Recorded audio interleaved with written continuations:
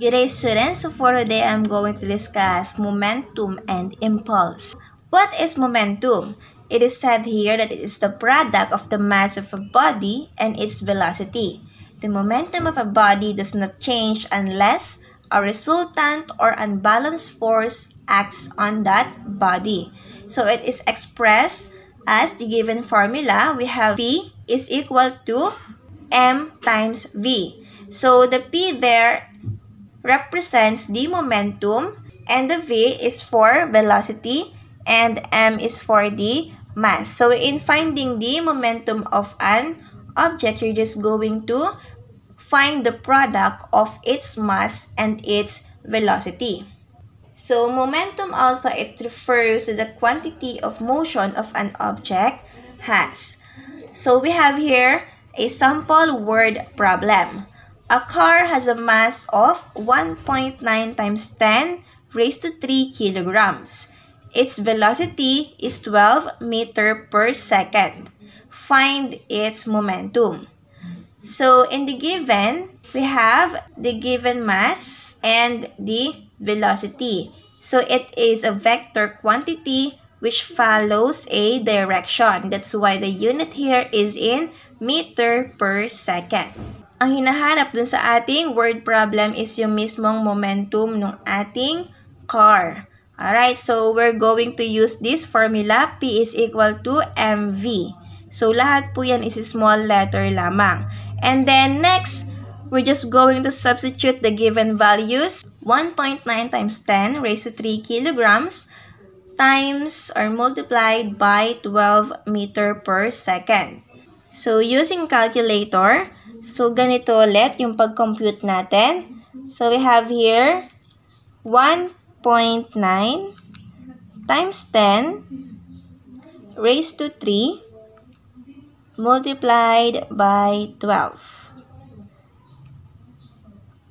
So the final answer is equal to 2.28 times 10 raised to 4. So ito na po yung final answer natin, and don't forget to include the units. Alright? So ang magiging unit once na ang hinahanap natin is the momentum is equal to kilogram meter per second. Since we're just going to multiply the values here, so the units, ganun din yung mangyayari sa kanya. So kumbaga, pagsasama-samahin lang natin siya. So we have kilogram meter per second. Next is, what is impulse? So an object that is moving has momentum. In order to stop it, a force must act on it for a given period of time. So impulse refers to the force being applied to a certain amount of time to change an object's momentum. So it is expressed as impulse is equal to the force times the change in time. It says here that when an object is moving, it is said to be on the move, and it could be difficult to stop unless we're going to apply force on it for some amount of time in order for it to stop or change its velocity. Alright? So when we have an object which has a lesser mass, alright, kung medyo magaan yung ating object, so meaning to say, less amount ng force lang yung i-apply natin. But on the other hand, if an object has a greater mass, therefore it needs a greater amount of force. So we have here sample word problem. Use what at a fly hitting the lampshade with a force of 100 newtons for 100 milliseconds. Calculate the impulse. So we have here the given force, which is equal to 100 newtons, and the given time, which is 100 milliseconds. So as you can observe, the given time here is in milliseconds, and we need to convert it into seconds. Alright? So in conversion, we have 1 second is equal to 1,000 millisecond. So 100 divided by 1,000 is equal to 0.1 second. Alright? So we're going to use this formula. I is equal to Ft, or force times the change in time.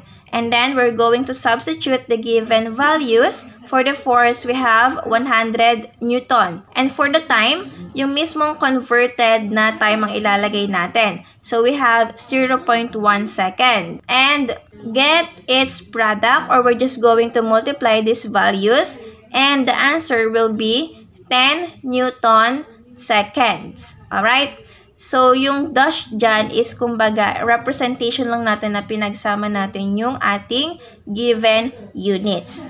Alright? Kasi nag-multiply tayo sa process na to or dito sa word problem na to.